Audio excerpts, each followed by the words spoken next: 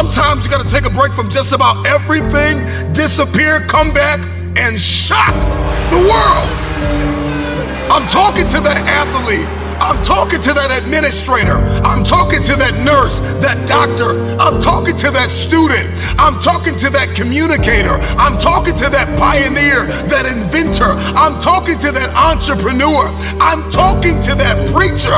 I'm talking to that person who refuses to stay where they are.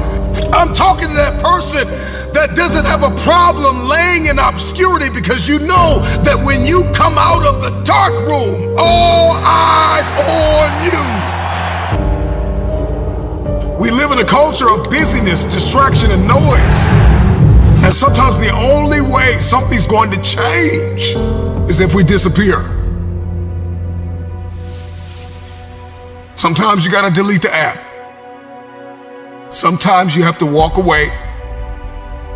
Sometimes you have to fall back into the dark room and focus on you. Everybody wants destiny. Everybody wants manifestation. Everybody wants fulfillment. Everybody wants the next level and the relationship and a higher quality of living. But nobody wants to eliminate distractions. Nobody wants to disappear for 3 months, 4 months, 6 months, and get into a place where you can focus on just you. What if you could just shut out every distraction? What if you could just shut out the world for just a season and focus on you? A man is rewarded in public for what he does in private. Can you unplug for just a moment and focus on you? Focus on what matters. Why are you here? What is your destiny?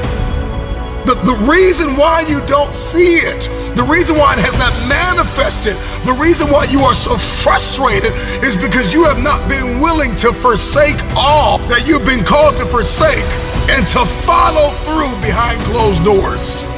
Sure, you can talk about it. Sure, you can plan it. Sure, you can write it down. Sure, you can go to the conference and hear about it. You can read about it. But at some juncture, you have to disappear and put the work in and come back and shock everybody that doubted you. I'm talking to that man, that woman, that boy, that girl who feels the fire in their belly. It's time for you to shock the world. You may have to sleep in your car. You may have to go without food. You may have to bounce around from couch to couch. You may have to sacrifice like nobody in your family ever has. But can you do it behind the scenes when nobody's looking, when nobody's watching, when nobody understands the measure of passion that you carry? Can you keep going? Don't stop. You're right there.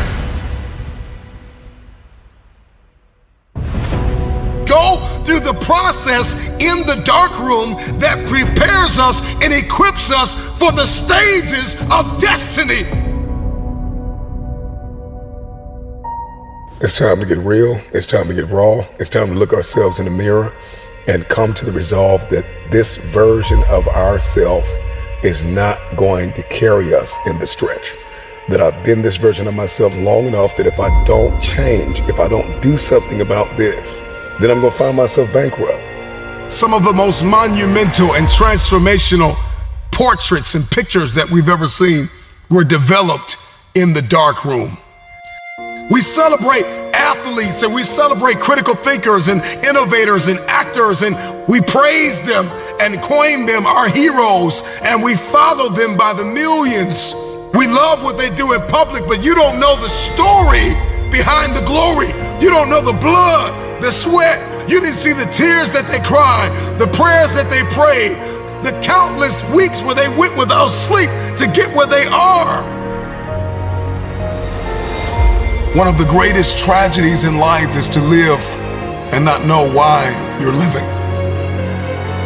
I'm just wondering if there's anybody here that wants their future, that wants to fulfill their destiny, that wants to manifest, that wants to walk in discipline and determination. I'm just wondering, is there anybody here that's willing to disappear? Are you willing to forsake all distractions? Can you hide yourself in the library? Can you hide yourself in the gym? Can you hide yourself in the boardroom and plan and caucus and do what is required behind the scenes in order to manifest the moment? Can you hide yourself in your books? Can you hide yourself in your closet? Can you hide yourself in the prayer rooms? Can you hide yourself? We have this passion to be in the public eye, but no patience to do the work behind the scenes. Stop telling the world what you are about to do. Steve Jobs once said, "We do not say anything about future products. We work on them in secret, and then we release them to the world." We only have so much real estate in our minds and our hearts. We only have so much bandwidth in our mental capacity. And the more distractions, the more delusions, the more negativity that we allow to take up real estate in our hearts and in our minds, the less energy we have to fulfill the call, to fulfill destiny, to manifest the idea. Everything that you think about, that you meditate on, everything that has to your attention has to be worth your time. So now it's time to navigate and do an appraisal of everything that's in our life, everything and everybody in our life. Time to do an appraisal and ask them this question: are you worth my time? If you're not, it's time to unplug. Time to unplug. Time to unplug. I'm just wondering if there's anybody that can hear my voice right now that has come to the end of themselves and they are willing to eliminate distractions. They are willing to delete social media apps if they have to.